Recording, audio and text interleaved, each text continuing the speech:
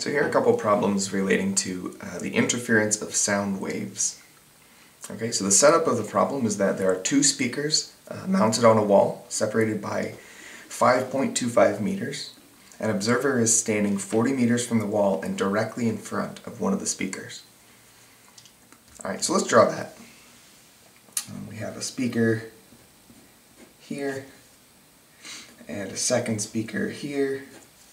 They're separated by 5.25 meters, and there's an observer 40 meters from the wall and directly in front of one of the speakers.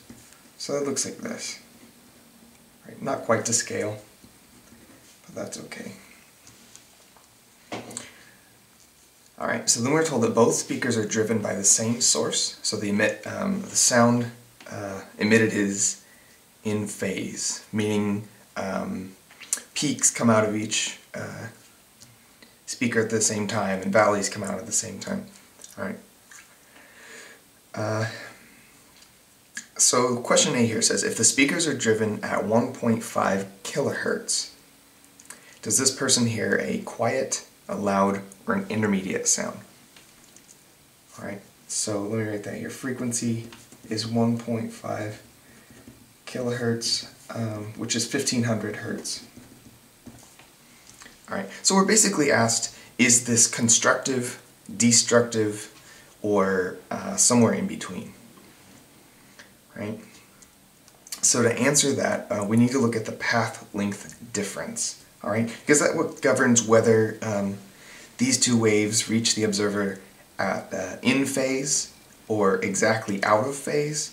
Alright, so to find the path length difference, I need to know this path length, and I already know this path length. So this is just the hypotenuse of a right triangle.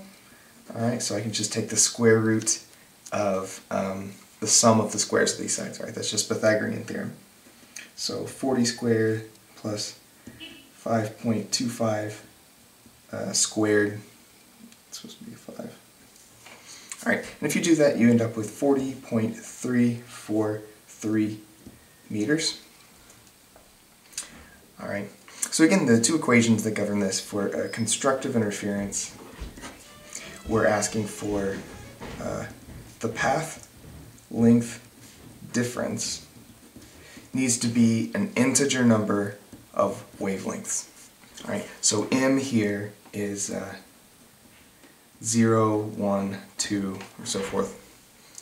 Alright, so that's one possibility. The other possibility is destructive interference, and for that, the path length difference is an integer plus a half of wavelength. So what that shows up as m plus 1/2 lambda. For the same, m could be 0, 1, 2, or so on. Okay, so these are the two equations that we should be checking.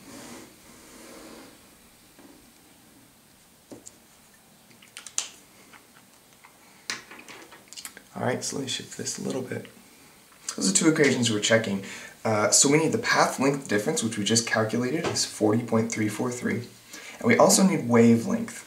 So we're given frequency, and remember that wavelength is related to frequency through the wave speed, which we're actually given. Take the speed of sound to be 343 meters per second. So the relationship here is that v equals lambda f. So v is 343 meters per second.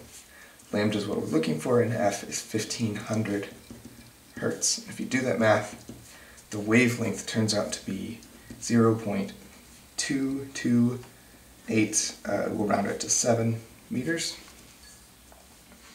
Okay, so to test whether it's one or the other of these, I'm going to take the ratio of the path length difference in lambda. Alright, because each of these equations has that in it, and if I get an integer, then I know it's constructive interference. If I get an integer plus a half, so like 0.5 or 1.5 or 2.5, then I know it's destructive. If I get something else, that just means it's neither one of these, and it would be an intermediate sound, right? Not the loudest, not the quietest, just somewhere in between. So here's my test. Is the path length difference divided by lambda. Alright, so I can plug those numbers in here. The path length difference will be the difference between 40.343 and 40. Right? This is just the extra distance that the bottom wave has to travel. Right? So I'm dividing that by the wavelength, which is 0.02, oh sorry, it's just 0.2287 meters, right? And that gives you 1.50, and I think there's even another 0 here. So that corresponds to destructive interference, right? Specifically corresponds to destructive interference where m equals 1. Right? In this case, it doesn't really matter exactly which m it is. All that matters is that it does fit this equation. Okay, so what we have here is destructive interference, or a quiet sound is heard. Alright, so the second part of this question says, what is the first frequency above 1.5 kilohertz at which the opposite type of interference is observed? Right, so the frequency, the first one above 1.5 kilohertz. So we're taking these speakers, we're driving them of a higher frequency, and we want to see when we get constructive interference in this case. So for constructive interference, again, we're looking for the path length difference to be an integer number of wavelengths. Okay, so I already have a path length difference. I found it up above. Now I'm looking for a new wavelength corresponding to a new frequency, right? But really what I'm asking for is frequency, so I'm going to replace lambda with v over f. Okay, so I'm going to write m times v over f, where f is really what I'm interested in. Alright, so I can solve this equation for f.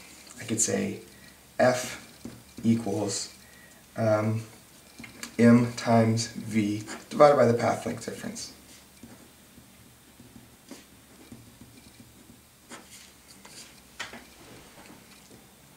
Okay, so I actually have v and the path length difference, and m is just some integer, so we'll play with that in a minute.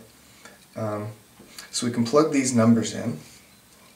Let's do it right here.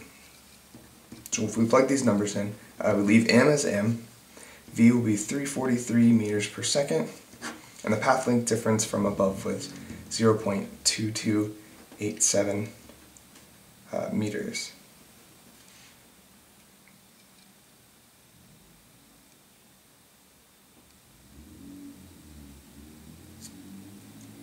Sorry, that was the wavelength from above. The path length difference from above was 0.343 meters. My apologies. So this is m times, it looks like it's 1,000 hertz. Okay, so that means 1,000 hertz is a constructive frequency, all right, but that's not above 1,500 hertz, right?